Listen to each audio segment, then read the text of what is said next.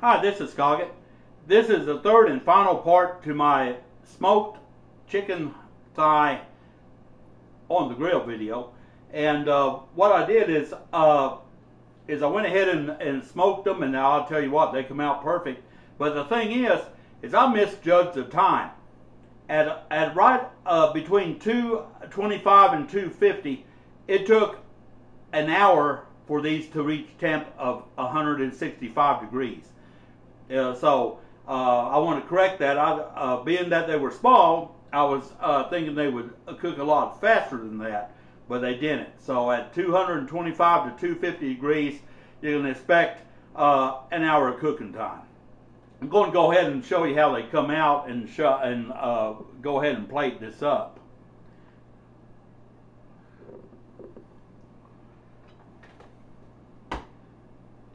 This is where they come out, and they are excellent. They're just cooked to perfection. They're smoked, and they smell so good. And go ahead and take one of them, and I'm going to cut into it.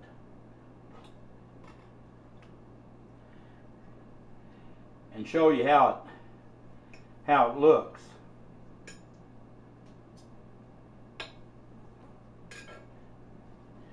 As you can see, it's nice and juicy. I mean, they're juicy. They're not dry, and it's just really, really good.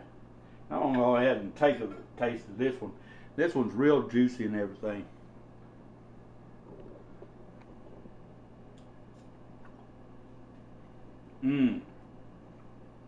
Excellent. I tell you, it's just, oh man, they're juicy, they're tender, just fantastic. What we're going to be doing with this, I'm going to go ahead and get me a couple more of these. Made some white rice. So I'm going to make some white rice with it.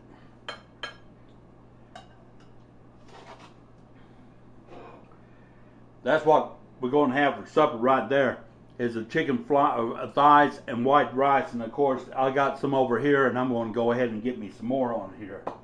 In fact, I'm going to do that right now. That one looks like a good one.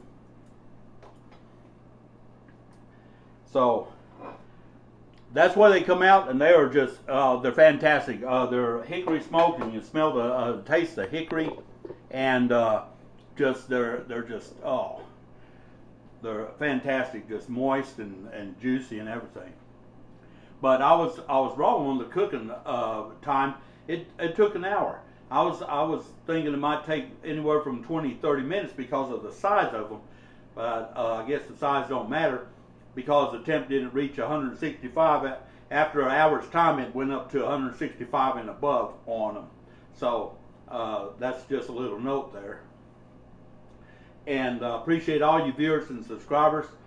And if you're down here in Tornado Alley, Texas, and you have hickory smoked chicken thigh fillets, you're going to have a nice cold Lone Star to wash that down. Tell you what, it don't get any better than that. Appreciate all you viewers and subscribers out there, and I'm going to get to eating before it gets cold, and y'all take care.